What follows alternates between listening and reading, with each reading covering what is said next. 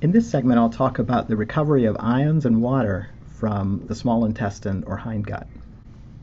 As material moves through the gut, eventually ions and water need to be reabsorbed. So we'll look at one cell connected by tight junctions to cells on either side. So here's one cell connected by tight junctions on either side to additional cells. The lumen is here with the gut contents. The way that ions are reabsorbed includes a series of countertransporters.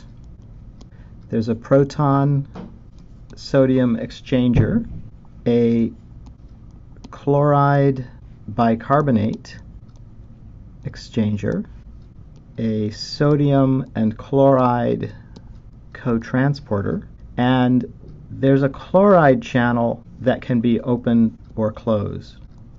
And it's called the CFTR, cystic fibrosis transporter, chloride transporter, CFTR channel.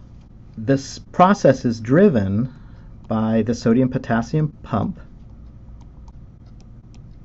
That creates high sodium outside, low sodium inside the cell. That pulls sodium in, chloride to move in with it. And the enzyme carbonic anhydrase is converting water and carbon dioxide to H2CO3, carbonic acid. That dissociates, and the H plus is used in that sodium proton counterexchanger, and the bicarbonate HCO3 minus is used in the bicarbonate chloride counterexchanger. As sodium comes in, pushing protons out, HCO3 minus is abundant inside the cell, and that high amount of HCO3 minus causes chloride to be pulled in, which is also pulled in by the sodium that's coming.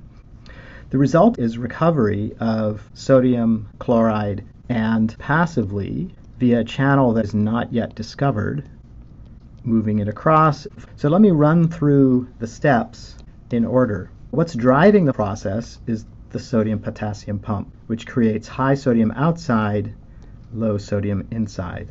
That low sodium inside means that sodium will move in, causing protons to move out. Those protons are available because carbonic anhydrase has produced bicarbonate and protons. Those protons are available, and the bicarbonate helps to drive this transport process, which brings chloride in. In addition, the low sodium concentration also brings in sodium and chloride. The net movement of ions across, with chloride leaving through a chloride channel here, the net movement of ions across 9 causes water to follow passively through channels or some other mechanism. Now I'll diagram the whole system again, starting with the sodium-potassium pump.